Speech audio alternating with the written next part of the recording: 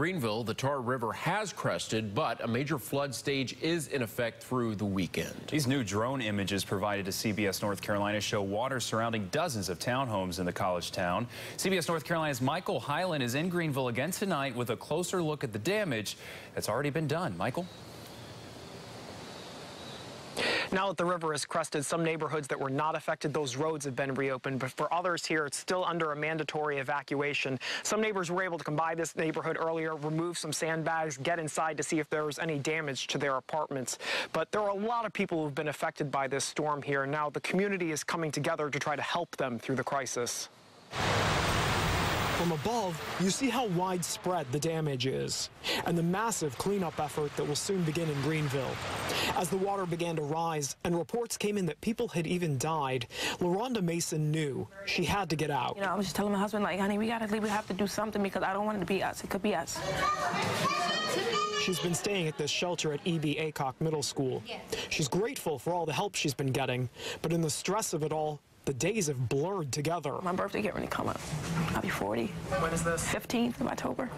So tomorrow. Today's the 14th. Are you serious? Like, With so many people like LaRonda in need, volunteers have been working quickly. We're just trying to box it up and get it ready to go out.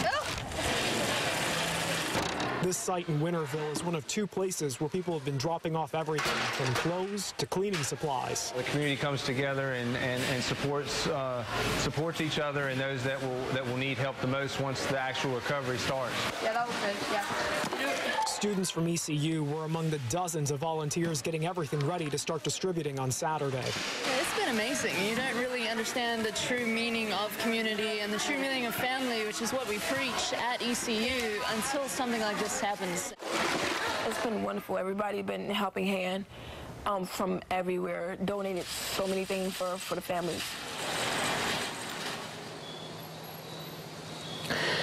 And with so many families still in need, the town of Ayden, which is about 12 miles south of here, is going to be hosting a Unity Day tomorrow from 9 to noon. It'll be a chance for families who are in need to get a hot meal. They're also going to hold a prayer service at noon. Live in Greenville, Michael Hyland, CBS North Carolina.